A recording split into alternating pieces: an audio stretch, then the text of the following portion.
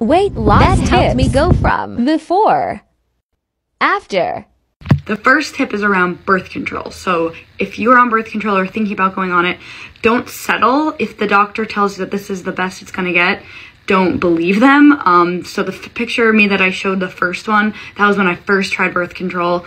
Obviously it's new to your body, so all the hormones are being injected into you and your body's not used to it. Also, it can make you very hungry, which is why I think I gained so much weight. But I've switched brands like 10 or 12 times, and the one that I'm on right now I absolutely love.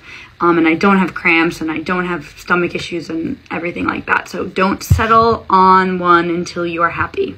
Watch how much alcohol you're drinking. In that first picture, it was my first year of college. I mean, it was crazy how much I was drinking. You can see it in my face. And now I only drink like once or twice during the week on like a Friday or a Saturday. And I do have a few drinks, but if you drink less during the work week, it will make you more drunk quicker because you're not drinking as much during the week. So definitely helps with your face and your water weight as well if you limit your alcohol.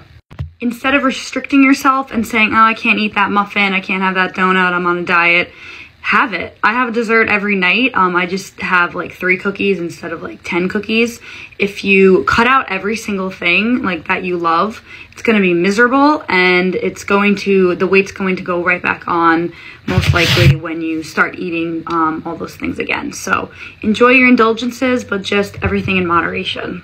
Up your exercise. I don't care if you are lazy, go for a walk. I love going for walks and I do like going to the gym as well. Start incorporating weights into your routine. You don't always have to just go for a run to see results. Like I said, I love walking. I love walking on incline. I like the Stairmaster.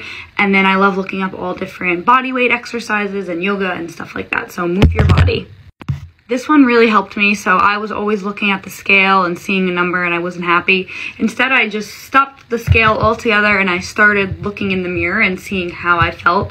I honestly didn't realize I lost that much weight until I tried on a pair of shorts from the previous summer and I was like, holy crap, these don't even fit. So stop focusing on the scale and start being happier with what you see in the mirror and less so the number.